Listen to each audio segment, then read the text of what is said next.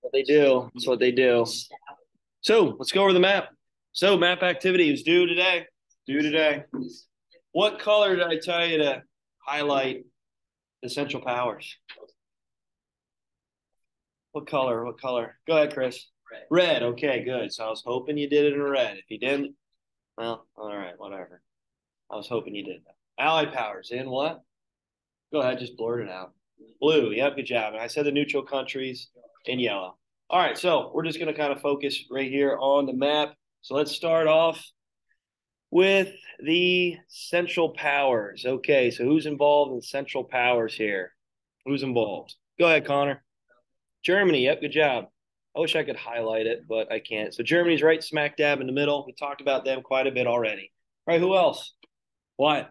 And before I answer the question, I submitted it, and now my picture is not working. My map. Sounds like you problem. We'll figure it out. Okay. All right. Okay. So who else is involved? Central powers. Chris. All right. Go ahead, Paul. Yeah, Austria-Hungary. Yep. Good. Good. So Austria-Hungary right here. Good. Good. Who else? Who else? Go ahead, Parker. The Ottoman Empire. So the Ottoman Empire is right down here. Okay. Right down here. I know we talked about the Triple Alliance, the Triple Entente, but at this time, like I mentioned yesterday, with the Triple Alliance, who jumps out? Who jumps to the other side? Connor. Italy. Yep, good job. So they jumped to the Allied powers, which, what's the reason? Why did I say they left? Paul. Yeah, the promised land. Good, good. Their promised land. Well, in any case, that didn't really happen for them. So we'll mention that here soon enough. So there you go. You got your central power. So when you're looking at the map, why the Ottoman Empire? Why do you think Germany would want to ally with the Ottoman Empire? They're kind of old. They're outdated. Their military is not innovative like, let's say, Germany or these other European countries. Why do you think they would want the Ottoman Empire? What's the reason for it? Why do you think? Connor, go ahead. Okay, yeah, resources, right? So as you're jutting over into the Middle East, that's important, especially when it comes to oil, right? So when it comes to fuel, why else? Why else? Good. They have access. Yeah, good job, right? Good job. So when you look at the Mediterranean flowing into the Black Sea here, right, it's important to note that Ottoman Empire has control of it. It juts over into this side as well, so that they can prevent trade with who? Let's say the Allied powers wanted to set up trade with this country right over here. Who's this? This big one. Parker, Russia. Yep, good job. So you can cut off trade to them. So that's important to know. That's important to have. Okay, all right. So Allied powers. Who's involved in the Allied powers? The Triple Entente. We already talked about one of them, Russia, right? So who was Russia allied with? Go ahead, Paul. France. Yep, good job. So we got France right here. France. And who else? Who else? Main one. Go ahead, Parker. Great Britain. Good. So we talked about Great Britain already. Okay, we mentioned about them. All right, so where's Serbia at? Where's Serbia? Where's Serbia? Go ahead, Chris. Yeah, just south of just south of Austria-Hungary, right down here. Okay, so we already talked about Bosnia, right? Sarajevo, where Franz Ferdinand was parading around, which is right over in here. Okay, and Serbia, knowing that they're probably next if they don't do something about it, right? That's going to carry over this imperialistic nature to maybe capture their land. So that's where Serbia's at. Okay, all right. So we already mentioned Italy. Italy's right here. Allied powers. They'll move to the Allied powers here soon enough. Okay, okay. So those are the main countries that I was talking about yesterday when it came to the alliance systems, when we mentioned about the central powers, the allied powers. Okay, yeah, Serbia's involved. Obviously, they're the one who kind of kickstarts it, and Russia gets involved because it's their bigger brother. They're the protector of the Slavic-speaking people. All right? All right, so bodies of water here. Bodies of water. All right, real quick, though, Belgium, we already mentioned them with the right? Schlieffen plan, how Germany marches right through Belgium, okay, to capture Paris and try to swing down and capture the forces there at the Maginot Line. But it is halted, which we'll talk more about today. All right, so what about the bodies of water here? So all the way over here, what do we have? Spreads all the way over to the United States. Go ahead, Wyatt. The Atlantic Ocean. Yep, good job. All right, so why is this important here? What's this body of water that goes right between Great Britain and France? What's that body of water here? Paul? English Channel. Yep, good job. Good job, the English Channel. So that's important to note, especially when we're talking about the Schlieffen Plan where I mentioned about Great Britain getting involved in this war and how the Schlieffen Plan was trying to really try to build up forces for Germany along the coast to prevent Great Britain from entering. If they could do that, then this war is going to be pretty quick on the Western Front. All right, where else? Where else do we have here? Go ahead, Wyatt. What's up here? What's up here? The North Sea. Yep, good job. So you got the North Sea. Okay, so that's important to know, especially when we're talking about that German and Anglo naval arms race and how they're kind of duking it out for supremacy before the war, building up to it. All right, what about over here? About over here? Wyatt, go ahead. The Baltic Sea. Yep, good job. So that's important as well when you think about Germany, when you think about Russia and their naval fleets. Okay, good, good. All right, down here, right where Italy's at here, jutting down into Africa. Go ahead, Parker. Yep, the Mediterranean Sea. Good job, the Mediterranean Sea. So again, that's important when it comes to resources, materials coming from Africa as you're imperializing these lands and really helping out, benefiting the Central Powers there from the beginning of the war. But obviously, that's a means of control for both powers. They want to make sure they can shut out the other one by cutting off its supplies. All right, I don't know if this one was labeled, but what was this? I talked about it already. Go ahead, Chris. The Black Sea. Yep, good job. So in today's world here with Russia, Ukraine, they talk quite a bit about the Black Sea. All right. And obviously that's kind of where Ukraine's focused and where with Russia. Obviously that's important to know. Okay. So those are the bodies of water I really want you to know. Those are the countries I really want you to know, especially a part of what we mentioned with the Allied powers and the Central Powers. Okay. So let's go down here to the questions. Number one, why would Germany worry about the alliance between France and Russia? Go ahead, Parker. It would force their hand. Yeah, good job. So from the very beginning, France realized if Germany's going to attack them, they need to have some backup, right? And at the time, they weren't just real clear friends with Great Britain yet. Okay, again, their rivalry dating back for hundreds of years, literally, caused them to be bitter rivals. But with France, they realized that if Germany's going to attack them, they need to have some sort of friendship here. And why not Russia? They are right on the other side of each other, and Germany's smack dab right in the middle. So if Germany's going to fight this war, they're going to have to split up their troops and forces. Okay, hence the plan we already talked about. Alana, what was that plan again, where Germany wants a plan to attack France before Russia gets involved? The Schlieffen plan. Yep, good job. All right, so make sure you answered that for number one. Okay, again, we talked about that. Should have been review. Two, based on looking at your map, what side seems to have the advantage based on the alliance system? Connor, go ahead. The Allied powers they relatively surround Central Powers. Yeah, good job, right? So when you think about just who's all involved, right? The Allied powers, there's a lot more of them. And we didn't even mention the United States. They'll be joining here soon enough. Japan is also going to join. So when you think about just numbers, population, right, that's huge to know. And when you think about just location, the Allied powers surround the Central Powers.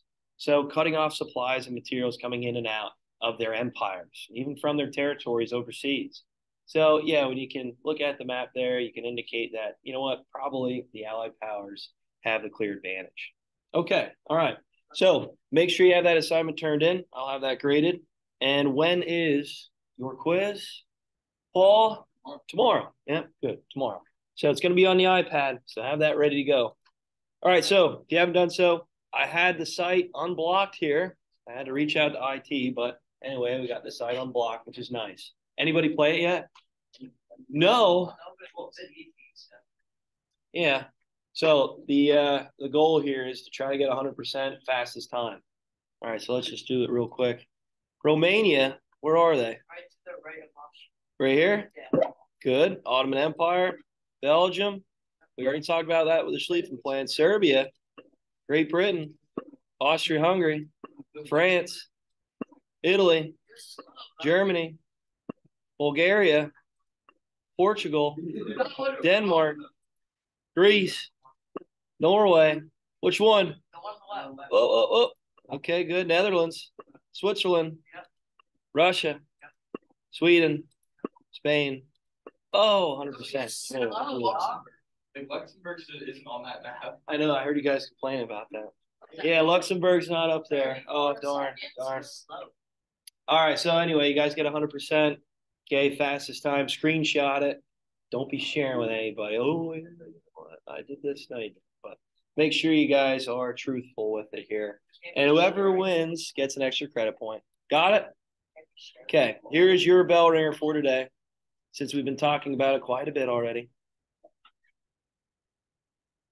So describe Germany's attack on France at the start of World War One. What was this invasion called? What were the goals of this planned invasion? And did it work? Did it work? There you go.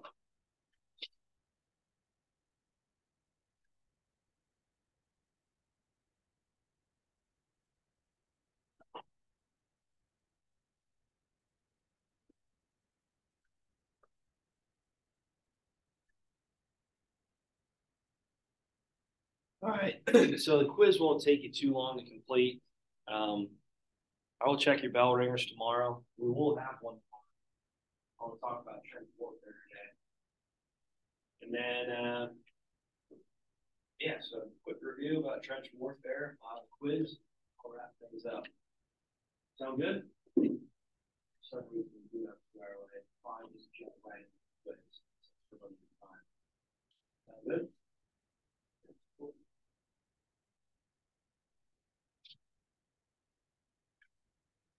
Game does work though, right? Yeah. Okay, good. After hours, you know. Yeah.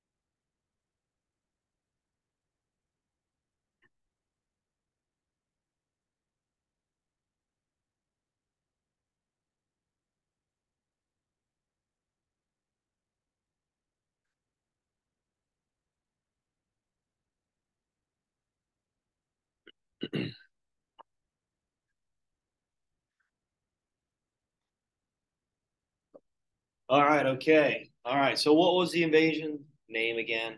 Alana, you said it already a couple times. What was the invasion's name? The Schlieffen plan. Yep, good job. So you got the Schlieffen plan. Good, good, good. So Germany was planning this attack for a long time, even before the war started. So in the early 1900s, Germany was already plotting this invasion. And the reason for it is because of what? Alliance that France had. Who were they allied? Who were they allied with? Who were they friends with here? Go ahead, Chris. Russia. Yep, good job. So they realized if this war was going to start, it's going to be a two-front war. All right, so Russia, were they mobilized just yet? Do you think they were industrialized, innovative like these other Western European countries? Not really, not really. When you're comparing Russia to Germany, to France, to Great Britain, they're falling behind. They're the laughing stock of Europe. Okay, they just lost a war to Japan. So, in all reality, right, a lot of these German officials thought we can just take care of France real quick and then focus all of our attention on Russia. Because they're not industrialized yet, they don't have the means of transportation like railroad systems connecting all throughout the country like these other European countries. So Germany thought, well, we'll take care of France quick like we did in the Franco-Prussian War. And we'll use this plan to try to attack through Belgium, right? To march right through this country, this neutral country, to get a little closer to Paris, right? So if they can capture this capital city, chances are this is going to be the end of the war in the Western Front. What are their goals though? What did we talk about yesterday? Why else do you think they want to stay up so close to the coastline here? Paul, because they want to stop Great Britain. Yeah, good job, right? So they realized, right, if Great Britain would get involved in the Western Front, this would halt their advance. This would stop them literally in their tracks. Okay, so Germany realized that they need to make sure they keep Great Britain out of this conflict. So that's why a lot of the troops are marching up real close to the coastline, trying to prevent Great Britain from landing troops down in Europe. Okay, if that happened, well, that would have stopped the Schlieffen plan in its tracks, which didn't happen, right? It didn't happen. So the goal was capture Paris, swing like a door, right? Swinging door, and capture a lot of the troops down here, right, at the Maginot Line, which is right between Germany and France. Okay, so they're gonna act like a swinging door and trap all the troops there, quick and easy, and then they can send all their troops over to Russia and duke it out with them. All right, is there any questions on this plan? Did it work out? Was it successful? Paul? No. No. Why not? Because, well, Russia mobilized a lot faster. Yeah, good. Russia mobilized a lot quicker, and they didn't expect Great Britain to get their troops on the ground. And at the same time, we talked about it last chapter a little bit, but the telegraph system, communication, who controlled these means of communication? Partner, Great Britain, right? So all that means of communication had to go through Great Britain first, right? So they kind of had a heads up of this plan even before it was about ready to start. So it was one of those things with the means of communication, the means of technology. Obviously, that's going to be a huge asset for the Allied powers. Yeah, so Germany will then have to what? Disguise their codes, disguise their communication, being sent back and forth. Man, it must be nice to control communications, right? Especially consider. Yeah, we'll get to that here soon enough. Okay, here's your term for today. Just one. One term. Trench warfare. All right, there you go. Trench warfare.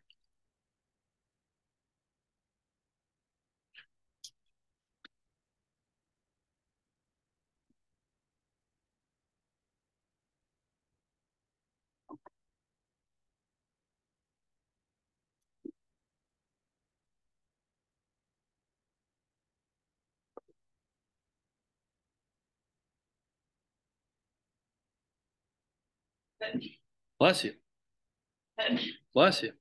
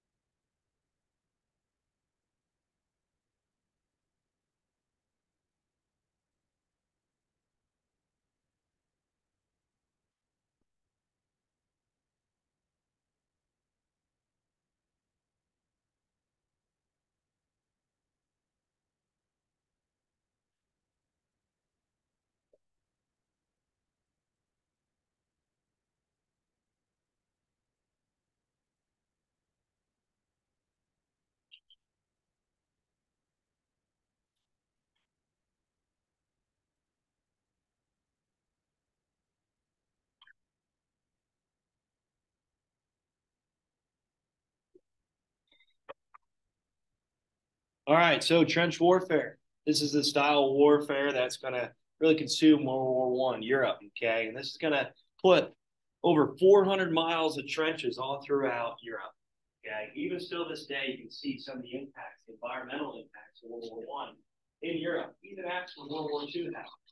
The reason for it is because with this style of warfare, with trench warfare, you can see these trenches dug out all throughout northern France, through Belgium, all the way down, pretty much connecting the English Channel all the way down to the Alps.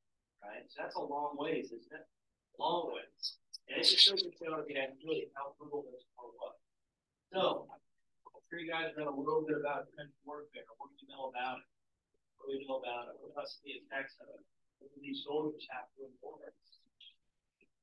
What, Harvard?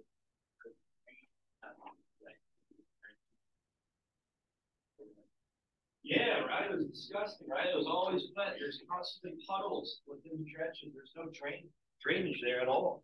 A lot of these troops stood in puddles of water for long periods of time. What happens if you just kind of stand in this water for a long period of time? What happens to your feet? It's disgusting hard. Yeah, you get trench foot, right? It starts to prune up, starts to kind of get irritated, and it will eventually, I don't know, maybe just kind of get to the point where it gets so numb that you can't really find use of it anymore. And then I don't know, because of the stench, because of the dead bodies that piled up all throughout the trenches during World War One, because it's not like you just get these bodies and throw them out of the trench. If you do that, chances are you find a bullet in anyone, right? So they just left the bodies in the trenches. Gross, right? Disgusting. So there are the bodies laying right beside you. Just have to deal with it. Just have to deal with it. So that would attract what? What do you think we got attracted by? The stench of the dead bodies just rotting away. Awesome. Rats, yeah, good, good. So, yeah, I don't know, maybe wake up just with the rat falling off their feet, falling off their limbs, which a lot of times actually happen. More people die just with the effects of sheer boredom, of just the effects of the trenches, but into just a poor layout of them, constant rain and constant water out in the trenches, and just lack of food than actual battle. And that's the truth. So with trench warfare, it was brutal. Okay, a lot of times too, you're just waiting for your opposition. This was a bloody stalemate. They're just waiting for the opposition to maybe march across no man's land, waiting to attack. So this was brutal. It was terrible. Okay. Like I said, no man's land, that's that area, that's centered apart in the middle of these trenches. Okay. So you have one trench. They do them in zigzags. They dig them in zigzags. Why do you think they dig them? They dug them in zigzags. What's the reason for it? And here's the opposition. How would they dig their trenches? Fall. So if an enemy got to the end of the trench, they can just start shooting down. Yeah. Yeah, good. So with the new forms of weaponry that were involved in World War One, you have machine guns now. You have rapid fire weapons, trench guns. Okay. So if they got in, let's say a trench and it was a straight line, you could probably mow everybody down in one burst, really. Okay. So it was one of those things. That's why they broke up the trenches. They wanted to make sure that they had some sort of breakage in the trench so that they just couldn't mow everybody down all at once.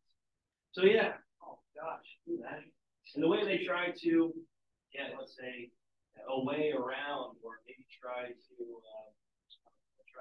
get the advantage of another trench, is that they would literally just try to dig closer and closer to these trenches so that they could maybe dig around them. But obviously, just continue on.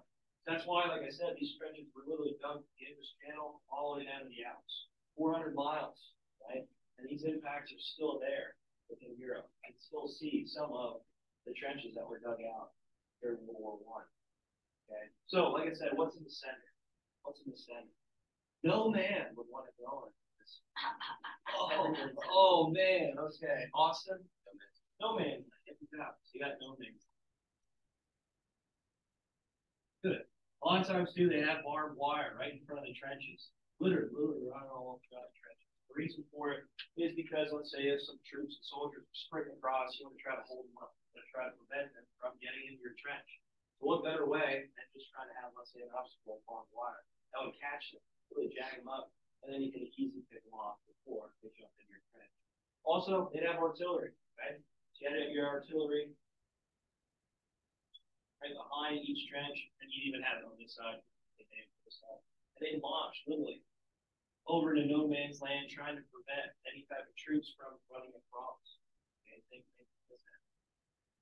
so no man's land, you would never want to get caught there because there's constant firing, constant shelling of this land to make sure and prevent there's no invasion coming across. Obviously, you have your snipers here, you have your machine gun nests, right? You got your pretty much your other forms of smaller artillery focused in the trenches to try to prevent any type of troops from coming across. Also, we'll mention chemical warfare. So in chemical warfare, you get chlorine gas, you'll get mustard gas, and that's another way to try to prevent other troops, the opposition, from marching across. Right? If their lungs are filling up with fluid, well, chances are they're not going to make that trek, not going to make that run across no man's land. And that's another deter away from any type of invasion. That's why this was such a stalemate for so long. So long, these countries, with obviously the Central Powers, Germany pretty much, first France and Great Britain, they were just waiting for the opposition to run across. They pretty much did suicide in a way as they're taking the trek. So yeah, trench warfare was brutal. Yeah, it was very brutal. Like I mentioned, with the effects of trench warfare, because there's not much drainage, it's not like there's electricity, there's not like there's running water. In some of the trenches there were, but not all of them, because many of the countries realized that they're not going to be there for a long time. Germany actually at the start of the war started to do that. Hey, let's just try to make this somewhat of a livable situation because we're going to be here for a long time. France and Great Britain, not so much. They're just kind of digging out trenches thinking, well, we'll be here maybe for a day and then we're going to move on. And that didn't happen, obviously. So there you are enduring the elements, rain, right, snow for long periods of time, and you're just going to feel the effects of that sooner or later. Again, a lot of the troops just died from real shell shock and just the effects of boredom. Right? A lot of these troops and soldiers lost their mind waiting and knowing that they're going to die sooner or later. And sooner or later, they might get caught in the crossfire. Or they'll get the alert from their command that they're going to have to march across no man's land, knowing there's no way out. All right, we'll talk about other elements of warfare, other weaponry like airplanes, how that's going to be introduced on the battlefield, zeppelins, okay, and how that's kind of useful. But in many cases, it's just a bigger target. All right, here's another look at these trenches. Okay, like I said, no man's land right in the middle.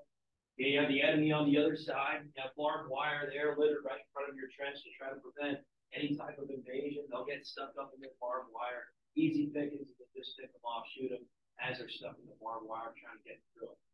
Okay, like I said, here are the trenches in zigzags, right? So that their enemy doesn't just pop in and mow everybody down in one burst. Okay, back in the back here, you might have some resting areas. Okay, but for the most part, you're stuck in the front of the trench.